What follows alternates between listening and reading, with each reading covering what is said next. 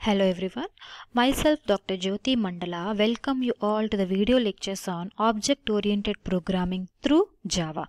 So this is our first lecture. In this lecture we will see the introduction to Java programming language. So in this lecture we will see what actually Java programming language is, what are its uses, and some companies where they'll be using this Java programming language, and little bit history about this Java, and we'll conclude with the installation procedure.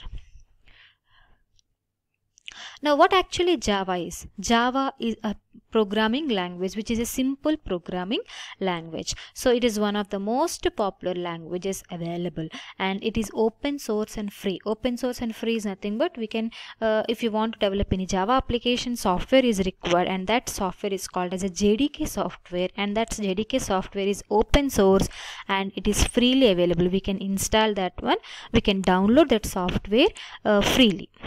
And we have a huge community support. That means tens of millions of developers are available who already know this Java programming language. That means whenever you are stuck with any problem while developing any applications, then for support to give suggestions about that problem, we have millions of developers who can help us in solving that problem. And it is close to C and C++. That means the mostly Java syntax has been taken from the C and C++. And it helps us to create modular programs and reusable code. Once a code has been developed, it can be reused in the Java programming language. And it follows an approach of write a program once and then run the program on multiple operating systems. So in depth about this we'll see in future lectures, but what is the thing is, using this Java, once a program is developed in one operating system, the same code can be run in different operating systems. That means works on different platforms like Windows, Mac, Linux, like that. Okay, so Java is a high level programming language, and it is an object oriented programming language. What actually an object oriented programming is nothing but we'll see in future classes. Right now, where the Java programming languages is used, Java programming languages are used to develop mobile applications, especially whenever you want to develop Android apps, then we can use this Java application. And to develop the desktop applications, web applications can be developed by using this Java. And whenever you want to develop any gaming applications, that gaming application can be simply developed by using our Java programming language. And cloud-based applications, and if you want to develop any software tools, those tools can also be developed. And database connectivity, if you are having a database, then the database connectivity is easily done by our Java programming language. And it is not the end. I mean, much more can be done by using our Java programming language. And let us see what are all the companies that use this Java. Here I'll show you some companies. It is not limited to those companies. This is the logo that will be used for Java. The reason behind this logo I'll tell you in the next slide. So this is the Java logo, and the company that will be using this Java programming language is Uber. The Uber software is completely developed by using this Java. And Pinterest, I think you all know what actually a Pinterest is. The software behind this one is also using Java.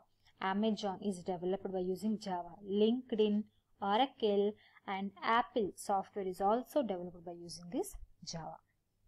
Got it? So now let us see the history behind this Java programming language. Earlier we used to have the C and C++ programming language. They have thought like this C and C++ programming language, the programs will be developed in one operating system will be executed in the same system only.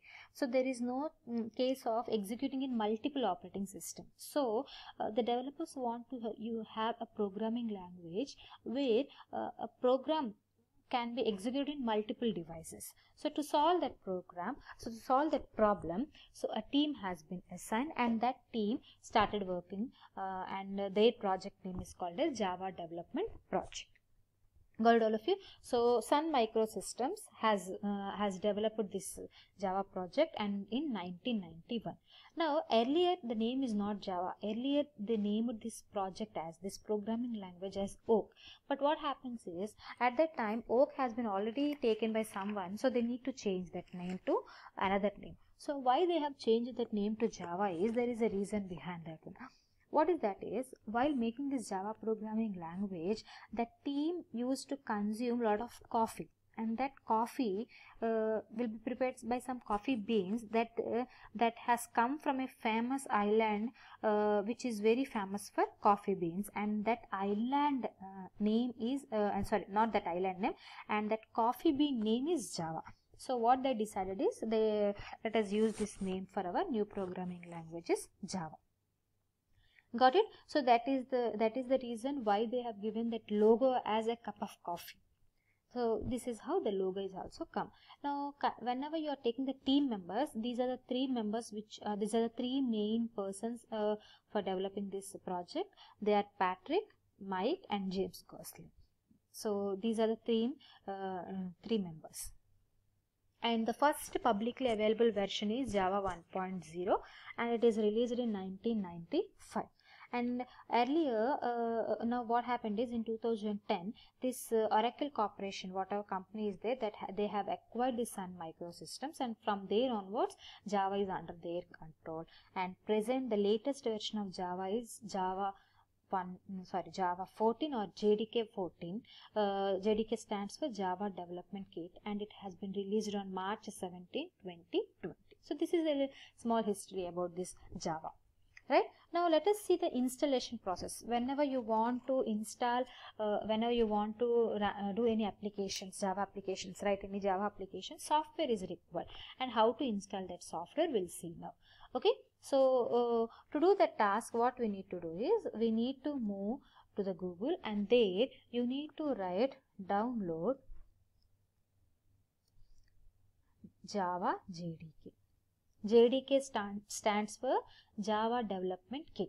Okay, whenever you click this one, if you see, this is the thing we need to click. If you observe here, oracle.com, that means Java is under the control of Oracle, not Sun Microsystems. Got it? Now we need to click on this one, and whenever you click on this one, you will be redirected to this page.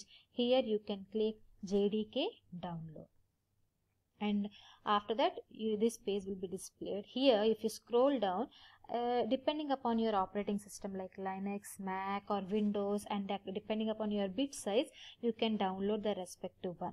So if you are say 64-bit, you can download the exe file or a zip file. Now whenever you click this one, what happens, that file will be downloaded. If you see here, that will be downloaded. Once it is downloaded, what you need to do is, you can click on the run. After clicking on the run, it will be, the installation process is very simple. You need to click next, that's it, finish. The installation process will be finished. Got it? Java installation is very simple, no need to do extra thing. Now once the installation is done, what we need to do?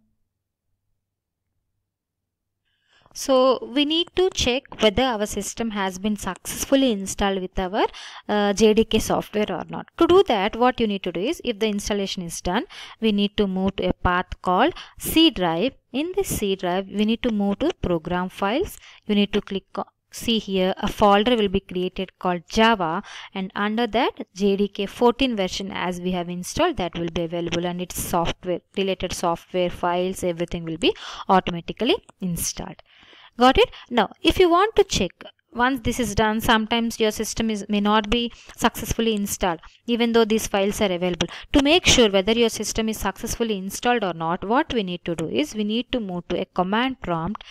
To move to the command prompt, in the run button, click CMD and move to the command prompt. And once you move to the command prompt, what you need to do is, you need to move to this path. So how can you move? So we will be in a path like CD program files, right? And in that we need to move to Java, and in that we need to move to the JDK 14 version, and under that we need to move to the CD bin folder. We need to move to this folder, bin folder. Once you are in this path, you need to type a command called Java C. Remember this, we need to type a command called Java C. If you click Java C and click enter button, it will display the list of directories and its related softwares, or not, list of directories will be displayed. Once these things are displayed, it is nothing but your system is successfully installed with the software. Okay, got it? So this is how you can check. Now whenever you want to develop any Java applications, we need to move to the bin folder, and here we need to save our programs and we need to run our programs, right? So this is how the software will be installed. I think you all are clear with this one, how a software can be installed. So once the installation is successfully done, then we can proceed with our applications.